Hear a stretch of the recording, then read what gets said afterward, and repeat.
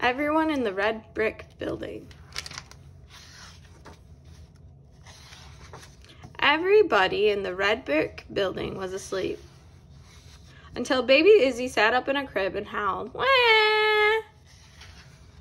Woken up by wah, Rayhan tiptoed out of bed to check his parrot.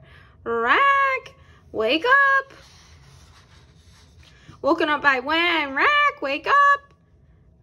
Benny and Charo and Miles from their sleeping bags and challenged them to a game of flashlight tag. Pitter patter stomp. Woken up by wah, Rack, wake up! And pitter patter stomp, Natalie dropped from her bunk to launch a brand new light up rocket. Whoosh! Woken up by wah and a Rack, wake up! And pitter patter stomp and shoosh. Pepper bounced down from the perch and dashed across the lawn and leaped onto a car. Wee-oo! Rack, wake up! Wah! Pitter patter stomp. Shoo! Wee-oo! Rack, good night. Click, quiet now. Beep.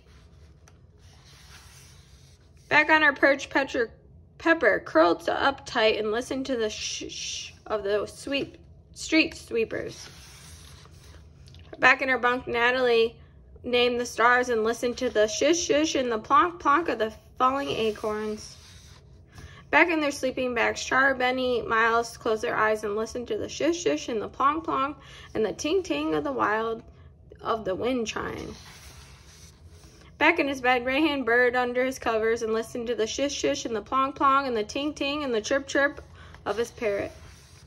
Back in her mother's arms, baby Izzy snuggled close and listened to the shush shush, the plong plong, the ting ting, the chirp chirp, and the pa-boom, pa-boom, pa-boom of her mother's heart until everybody in the red brick building was asleep.